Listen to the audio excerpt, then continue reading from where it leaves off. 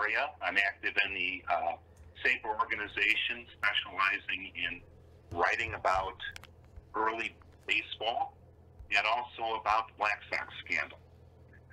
But today I'm going to be talking about baseball in the Civil War era. It's an interesting topic. Baseball had just become the national pastime by 1861. Baseball was, in fact, first named the national pastime in 1856. And by 1861, it had surpassed cricket and other sports as the go-to sport for Americans. And baseball has been a part of American history. The game has always been present during times of crisis to bring Americans together. Baseball was played during the Civil War, as we'll see in a second. It was played during World War I, World War II. It was played during the epidemic of 1918, Spanish flu epidemic. What we're experiencing right now is actually the first time, really, that we've had a significant stoppage of baseball in this country because of a national crisis. Next slide, please. Well, hopefully this audience doesn't have to be told about General Abner Doubleday. He was a very distinguished Civil War general, but he did not invent baseball and, in fact, had nothing to do with baseball. His extensive writings never mentioned any connection with the game of baseball. And he's only reputed to be part of baseball because in 1908, the National League decided to investigate the origins of baseball and was given a prompt by a correspondent saying Abner Doubleday had in fact invented baseball in 1839 in Cooperstown. They went in good faith with that and proclaimed that the beginnings of baseball. And it didn't come out until later that the correspondent really did not know what he was talking about. Strangely, he's known for that, yet his very distinguished Civil War service is not known and not remembered today. Next slide. Next slide, please.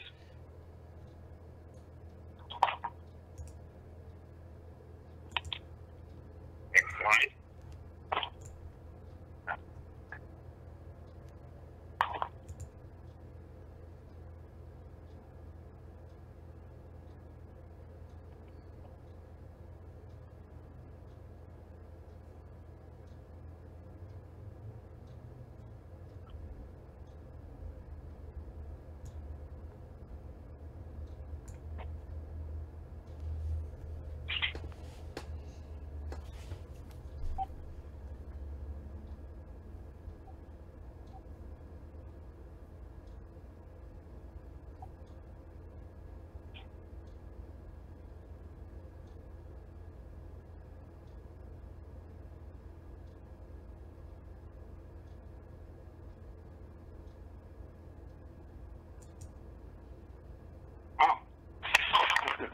Ahead here.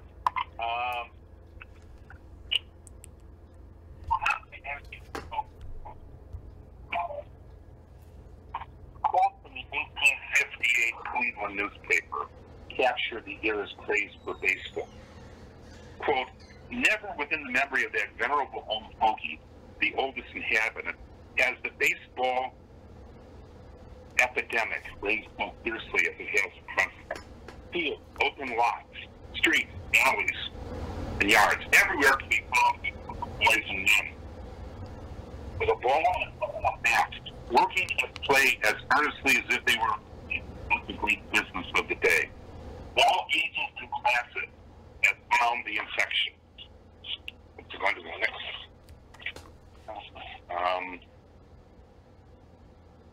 The toddling youngster, the state merchant, the cautious banker, the millionaire. Hurrah for baseball. Next slide. Next slide.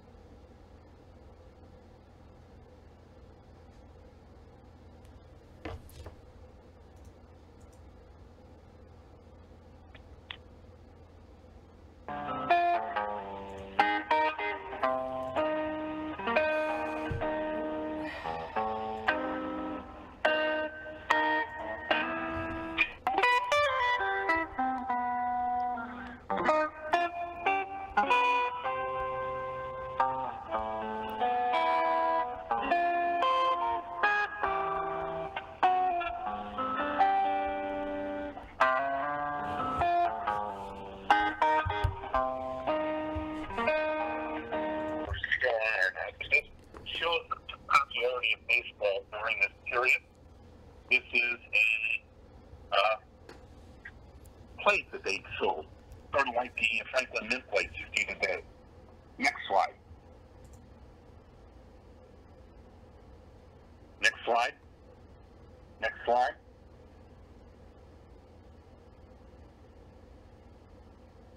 Next slide.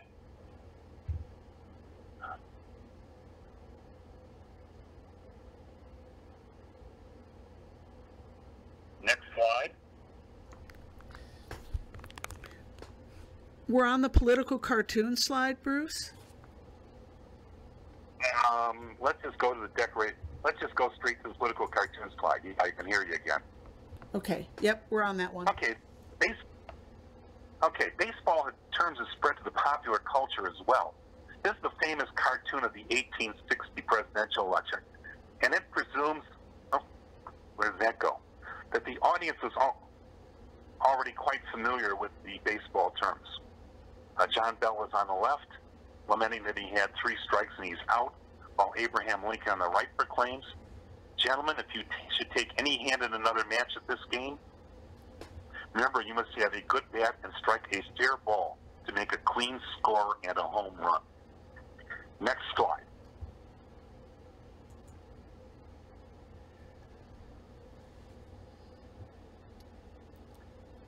Where was baseball played by 1861? The New York game had spread through the nation. It was especially where New Yorkers had moved to. Next slide. Hello, Kelly. Next slide. Yes, we're on it.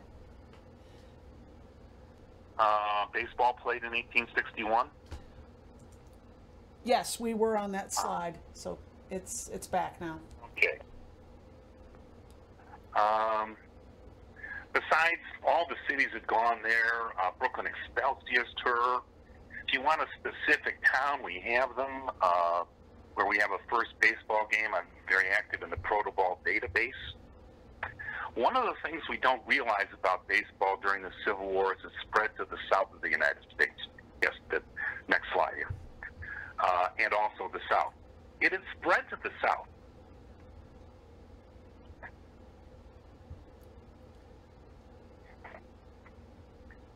Several clubs in Baltimore, Louisville, St. Louis played the game. The Potomac and national teams were in D.C. There were 11 different clubs in New Orleans, Louisiana. In fact, there were more baseball clubs in New Orleans than there were in Chicago, Illinois at this time. And teams in Galveston, Houston, Georgia, Norfolk, basically every state in the country. Next slide, to the beer slide. The connection between beer and baseball didn't start with the 1882 Beer and Whiskey League. And it didn't start with Anheuser-Busch Company and the St. Louis Cardinals. In fact, in St. Louis German and Irish baseball teams tried to get around the Catholic Church's banning of drinking beer on Sunday. What they did was schedule baseball games on Sunday and had beer as a sideline. Essentially, these church leaders, for some reason, gave that a pass. So they allowed beer drinking as part of a baseball game attendance, but not otherwise. Next slide. There's strong evidence that Abraham Lincoln played baseball. There's a story goes that when he was informed of his nomination by the Republican Party in 1860, he was in fact playing a game of baseball in Springfield. When he went to the White House, he often watched baseball games played on the field which was just south of the White House at that time, the usual field for playing games. And when he went to the Soldiers' Home, which is just north of the city at the time, to relax, he'd often play baseball with the boys of the neighborhood. And the picture shows him running around in his coat there being plugged by one of the boys. Can you imagine a president of the United States doing that today? Next slide.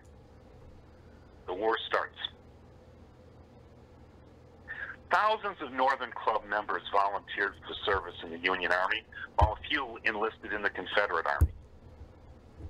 A.G. Mills of Cincinnati, a future president of the National League, packed a bat and ball with his Army gear prior to reporting to duty. 91 members of Brooklyn's famed Excelsior Club volunteered for the Union cause, and one member of the Brooklyn Excelsiors, the Southern-born A.T. Pearsall, went south and fought for the Confederacy. It is said that when his Brooklyn Excelsior Club found out he was fighting for the Confederacy, they voted to formally expel him from the club. Next slide. This slide shows David Wheeler's homemade baseball. He took it with him. He served in the 27th Indiana Infantry, and he brought it home after the war, and that baseball can now be seen at the National Baseball Hall of Fame in Cooperstown. I want to emphasize that there were no sporting goods stores back then. The bats and balls basically were all handmade by the players.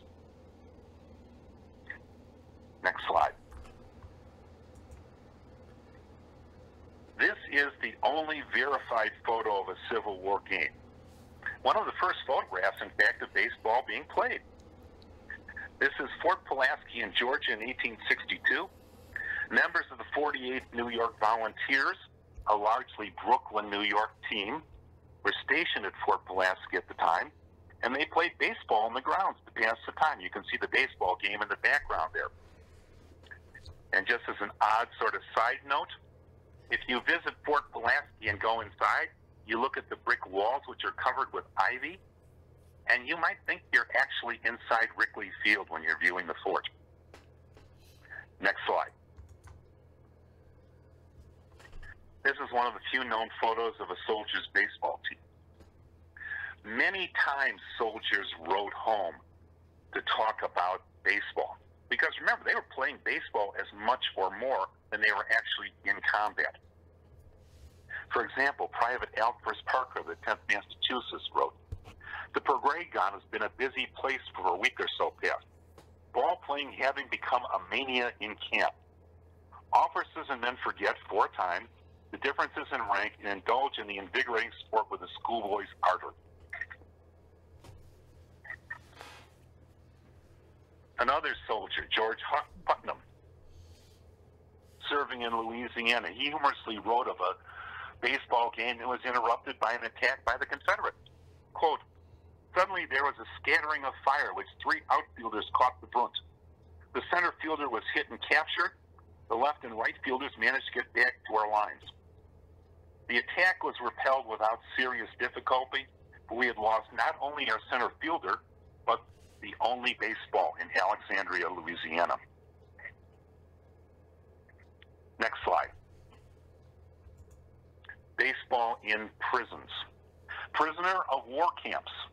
You might not think of those as venues for baseball games, but they were. This is a well-known illustration of the Salisbury, North Carolina prison camp and the Union Army prisoners playing there. It was done by a prisoner named Otto Botcher, who was a commercial artist. He managed to get escape from the prison, get back north, and made this lithograph for himself. I've written an article on baseball and the Civil Wars, which is online for the Protoball database.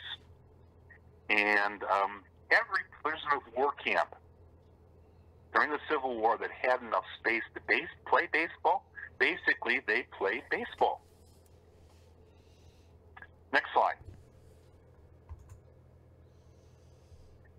Baseball was not stopped by the war. Organized baseball continued to be played in the North during the war, but not in the South, because basically all the able-bodied men were called to serve. The National Association of Baseball Players cut short its 1861 season, and play certainly diminished, but it never completely stopped. Next slide.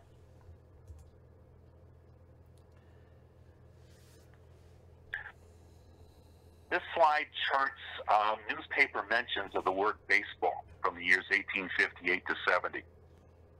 And you can see during the Civil War a great dip in the number of mentions of the game of baseball. However, it never completely disappeared. And what you're going to see is when the war ended in 1865, immediately the number of mentions of baseball, which I use as a proxy for the games of baseball and the clubs of baseball, skyrockets from about 1,000 to about 10,000 a year.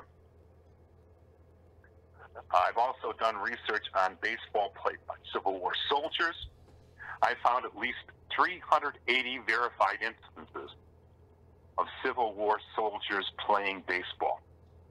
About 87% of those instances are Northern or Union Army troops. Only about 13% Confederate. Next slide. The next slide summarizes some things I created for a handout, which has been digitalized and put on the Facebook page for this conference. I've done a research based on 10,000 reported games from 1858 to 70. I've written up the conclusions which will hopefully at some point be published in the Baseball Research Journal of the Society of American Baseball Research. I try to give a statistical context to the game that you are trying to represent.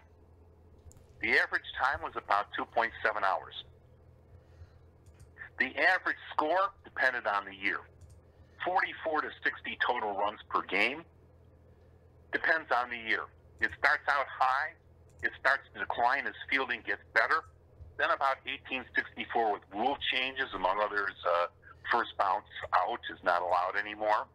The scoring goes up, and then it starts to decline again through 1870. These statistics show that how rules and equipment change the scoring for these years. Next slide. This next slide illustrates the spread of baseball during this time. Geographical spread. What I'd like to emphasize is that by 1873, every state in the nation had verified baseball games and baseball clubs. Baseball had spread to foreign countries, too. In fact, it got to Hawaii, which was then a foreign country, by the way, before it got to North Dakota. They were playing in Alaska as early as 1867. Canada had a thriving baseball.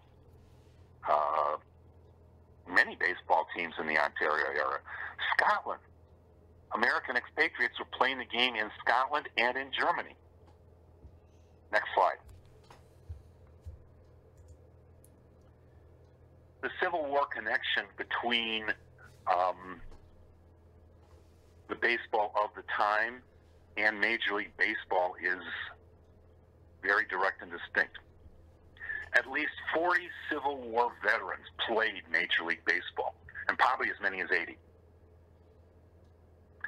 Remember, a soldier who was age 21 in 1865 would have been about 27 in 1871.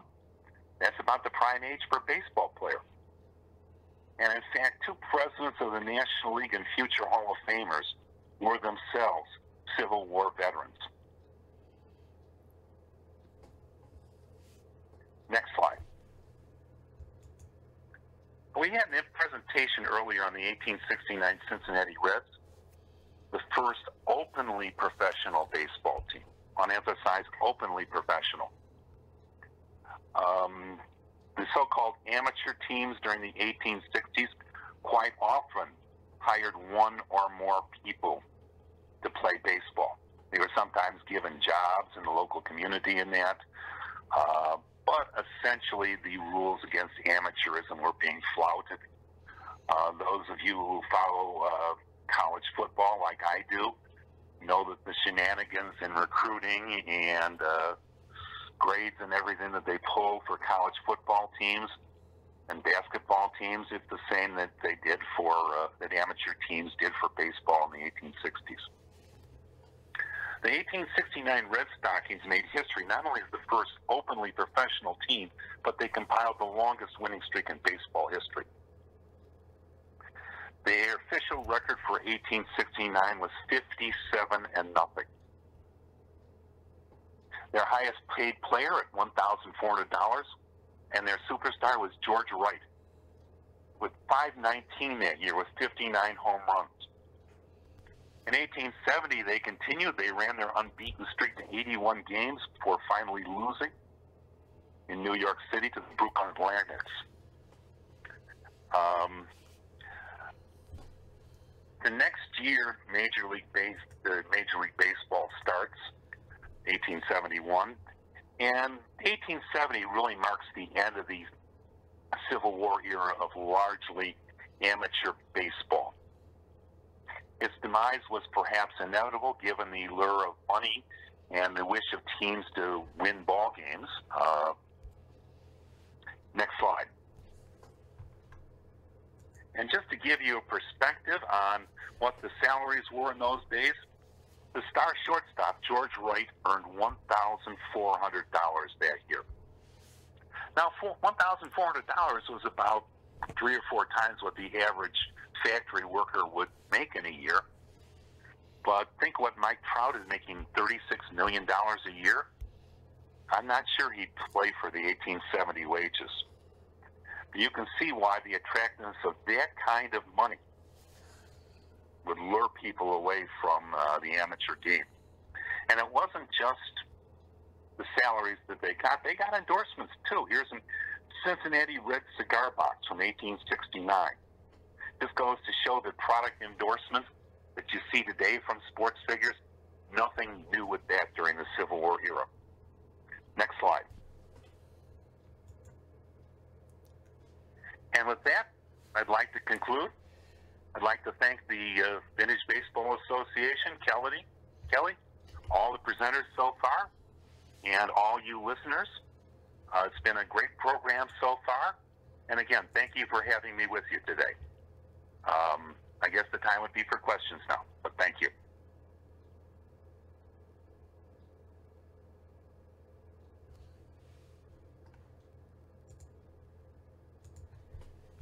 At this point, it looks like we do not have anybody with a question at this time.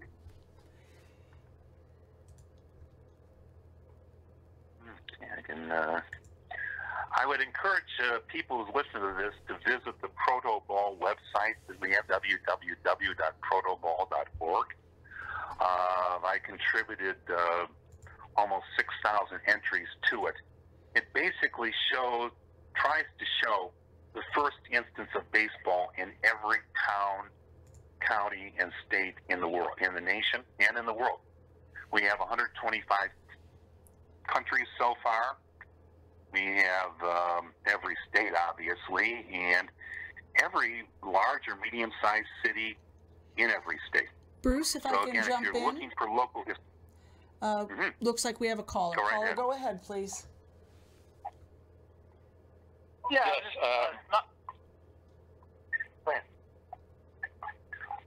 go ahead. Yeah, it's not a question. Just one of the cool things that the Ohio Village Muffins were able to do back in 2014 was there was a documented game at Johnson Island, which was a Civil War Confederate prison camp, and there was a game that was documented to be played. And we actually, with the Great Black Swamp Frogs, were able to recreate a game played up there almost exactly 150 years to the date of the original game in 2014. And it was very cool as this site is being excavated, and we were able to almost play on a field that was almost exactly the field that they had played on. So we had recreated a game on there. We were maybe 15 to 20 feet where they thought home plate was actually at. But what a cool experience to recreate that game based on the Civil War history of that camp. So it's a pretty cool thing. Yeah, I was unfortunately unable to make it that weekend to attend. I've done extensive research on the players in that game, and many of them were from the New Orleans baseball clubs from the pre-war that I talked about a little bit earlier in my talk. One of the things was the Louisiana Brigade in Robert E. Lee's army had been largely captured in 1863, and many of them had been sent to Johnson's Island. And that was the springboard for the prisoners playing baseball there. Suddenly they had this influx of New Orleans players who had been very active for 2 years previous, before the war, playing baseball there.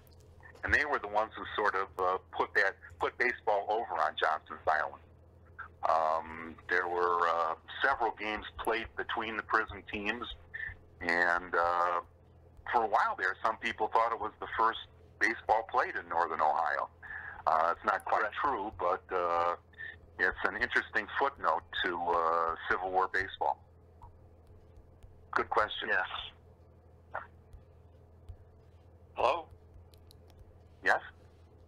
Yes, my question is, Bruce, Gary Shipcassie, you said most of the games that were played during the Civil War were in the North. My guess is that most of the activity was along the East Coast and not in the Midwest. What did you find out? As you take a look at my article on Protoball, you'll see the statistics. The game was mostly played by Northerners, but at least half the time it was in their camps in the war zone. Oh, Not in their camps, their training camps up north. For example, in 1863, the Army of the Potomac, the Union Army of the Potomac, which was serving in Northern Virginia at the time, they were in a hiatus there for a month or two, and they were playing baseball almost every day.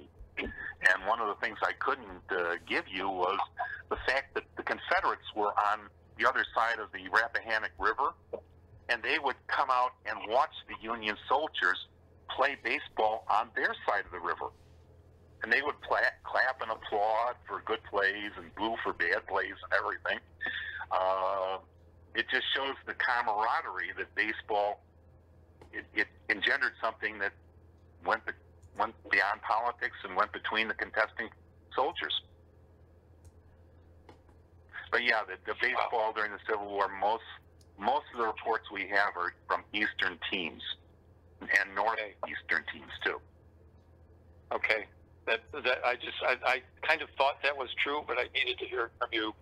So after the Civil War, and you may have mentioned this, and I just didn't catch it, did the game sprout pretty much throughout the country? Where did it take off for the most part after the war? Did it spread everywhere, or tend to be in the North because the South was still dealing with Reconstruction? Again, I'll refer to an article I wrote a couple years ago for the publication Baseballs, how baseball spread before the war into the South. And there were a bunch of Confederate Army veterans who played baseball, and a bunch of pre-war baseball players who served in the Confederate Army. It spread everywhere. 1867, that's 2 years after the war, it's in Alaska, for crying out loud. Hawaii was an independent country. They were playing a predecessor game even before the Civil War there. Wow. Well, thank you. Thanks for answering my questions, and thanks for your presentation today. Oh, you're welcome.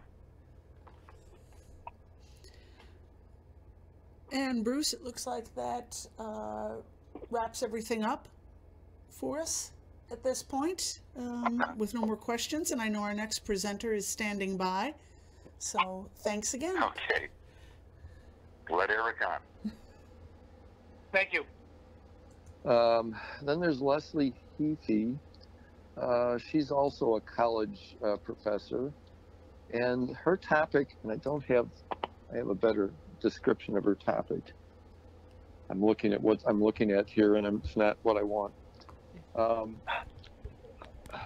She sent me an email, questioned me about what her topic should be about, and initially it was just about American women in baseball, and I'm like, well, that's not good enough. So I kind of gave her my experience with women's baseball, and her topic is women in baseball, the early years, on the field, and beyond.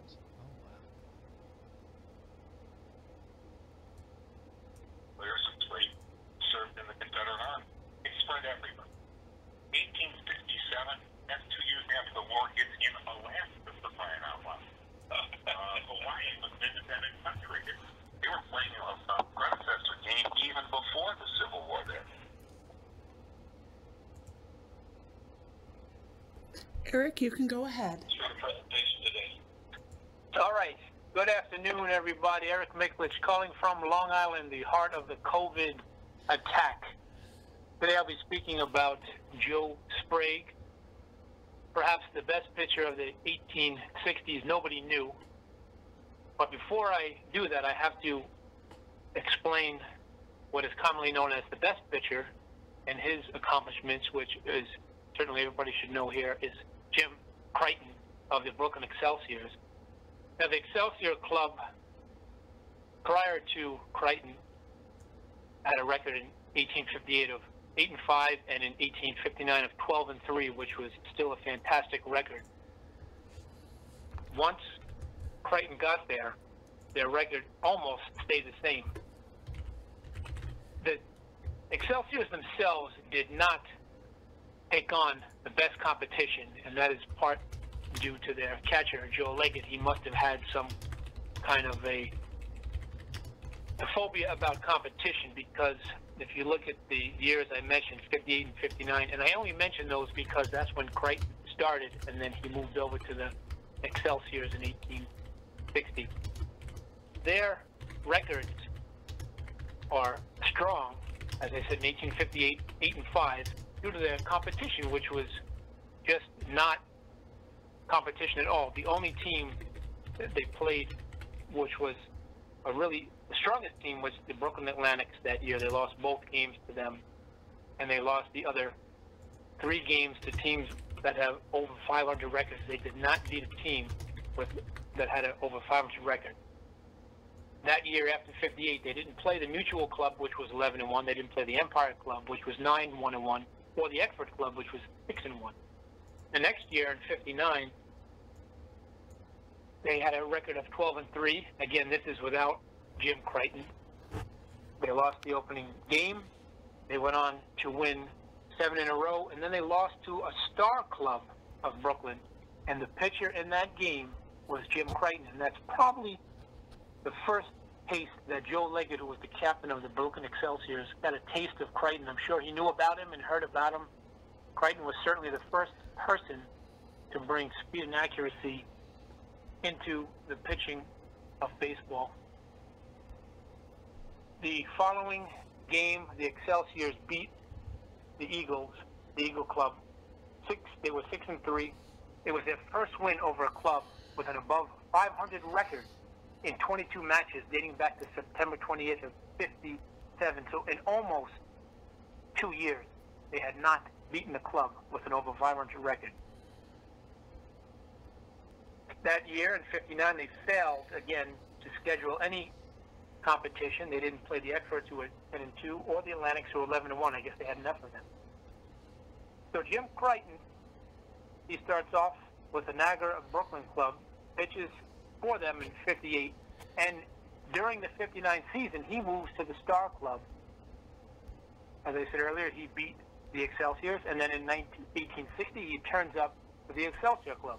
He's probably one of the first players to be paid to play baseball. It's impossible to say that he was the first.